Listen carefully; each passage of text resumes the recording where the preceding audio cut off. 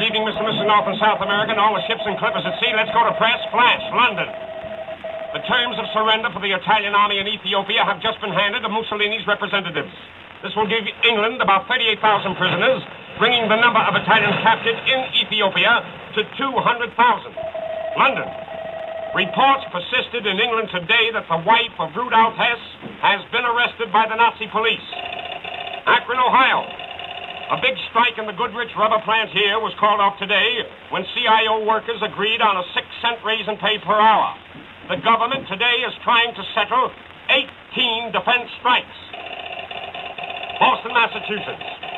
The condition of Franklin Delano Roosevelt Jr., who was hurt today in a motor car crash near Walpole, Massachusetts, is not serious. The president's boy, an ensign in the Naval Reserve, turned over when a tire blew out. Philadelphia. The G-men are investigating the $1 million shipyard fire today, which caused the death of Michael Regan, the watchman. Regan was found under piles of wreckage at the yard, which deals mainly in defense work. Police believe Regan was murdered by saboteurs. New York. It's a baby boy for the Fortune Peter Ryans at the Doctors Hospital, New York City. She is the former Anne Royal of New York and Mount Kisco and the New York Social Register. It is also a baby girl for the George Henrys at the same hospital, the doctors. Washington. The federal agents and the police arrested aliens all over the nation during the weekend. The coast-to-coast total was 169 arrests. 92 of the aliens were arrested in New York City, 28 in Florida, and 15 in San Francisco. New York. The most thrilling spectacle in the history of New York was Mayor LaGuardia's I Am an American Day rally in Central Park today. The mayor said it was the biggest crowd in the history of the nation to attend a patriotic rally. Over 675,000 people. In Chicago, William Knudsen spoke before 125,000 Americans. Flash. Little River, South Carolina. An excursion boat by name the Nightingale, an excursion boat, reported carrying employees of the Rocky Mount plant of the Orange Crush Bottling Company, exploded in the Atlantic Ocean. It happened 7 miles offshore. 7 persons are reported killed, and several others may have drowned. Coast Guard boats are on the scene. The name of the boat, an excursion boat, is the Nightingale.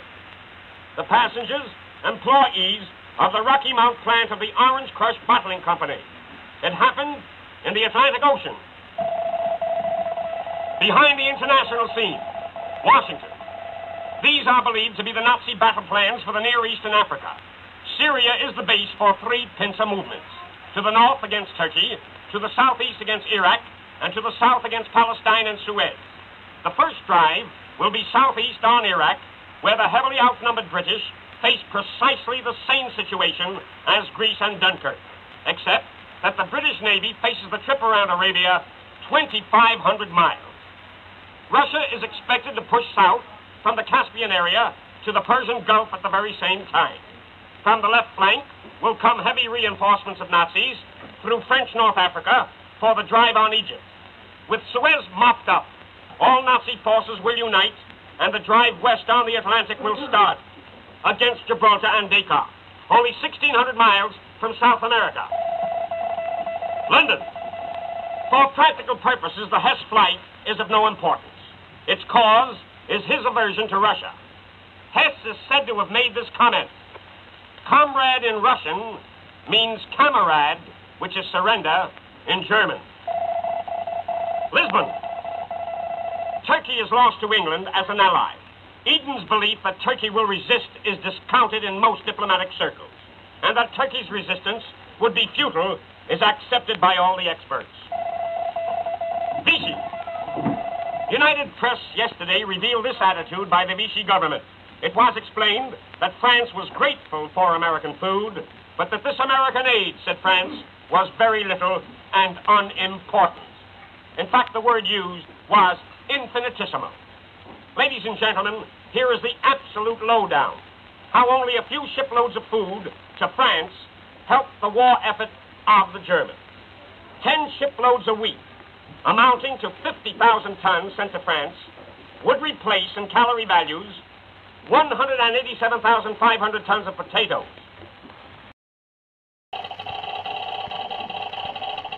Attention, Mr. and Mrs. United States. At any given time, there can be only one President of the United States. Constitutionally, he is charged with the responsibility of our foreign affairs, which means that morally, his policies are entitled to your support. Last fall, the American people knew that democratic institutions were under worldwide attack, and the captain they picked for our ship of state was Franklin Delano Roosevelt. The dictators were fooled. They had predicted disaster. But the American way was strong enough to hold an election in the middle of a crisis. The dictators seek to prolong that crisis to divide us. To the intense disappointment of Joe Goebbels of Berlin, Wendell Willkie stands by the American way. The candidate Mr. Willkie opposed as Franklin D. Roosevelt, he loyally supports as President of the United States. At the election, Wendell Willkie had won the votes of many. Since the election, he has won the respect of all Americans by forfeiting a Nazi medal forever. Mr. Willkie set an example of working democracy. He has shown the dictators that the leader of a large minority will wholeheartedly support a leader elected by a small majority. But more important, Wendell Willkie has shown the principal resource of democracy. In the showdown, ladies and gentlemen, Roosevelt can depend upon a Willkie, while Hitler has only a Hess.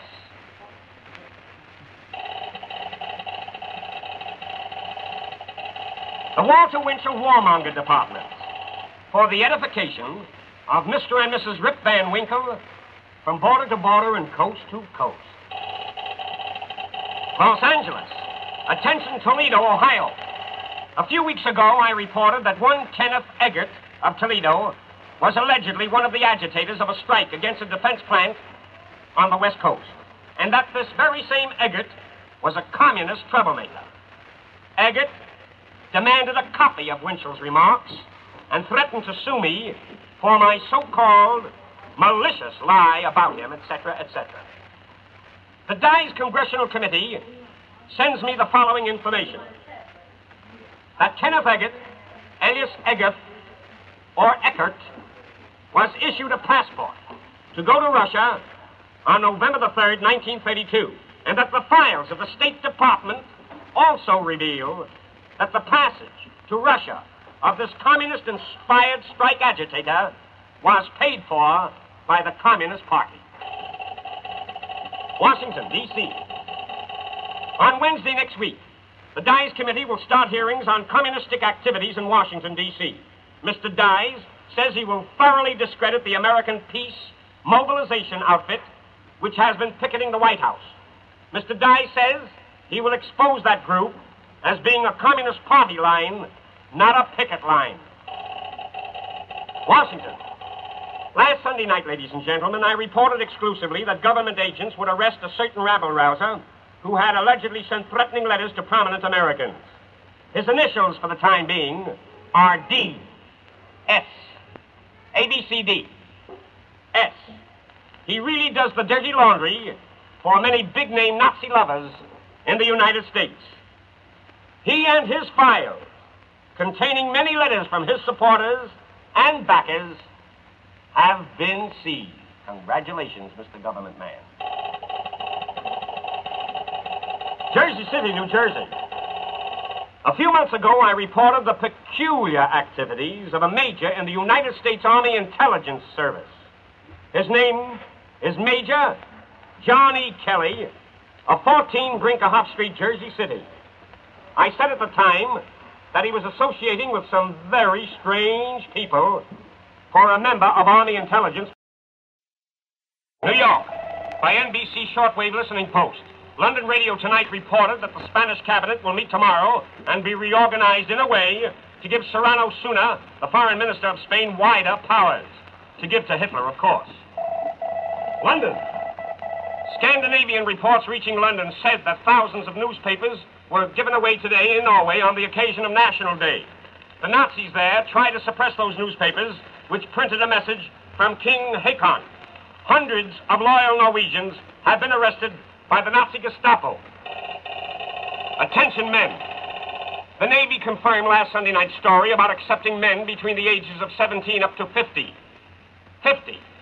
The Navy especially wants machinists, carpenters, radio operators, radio technicians, and yeomen. Those enlisting in the Naval Reserve will be released from duty when the emergency is over. And that, ladies and gentlemen, winds up another edition of the Jurgens Journal until next Sunday night at the very same time. Until then, and with lotions of love, I remain your New York correspondent, Walter Winchell, who reminds you of the great difference in two systems of government. Rudolf Hess preferred to bail out over Britain than be out on bail in Berlin. Good night. Check out my other videos and subscribe, and let me know what you think of this video.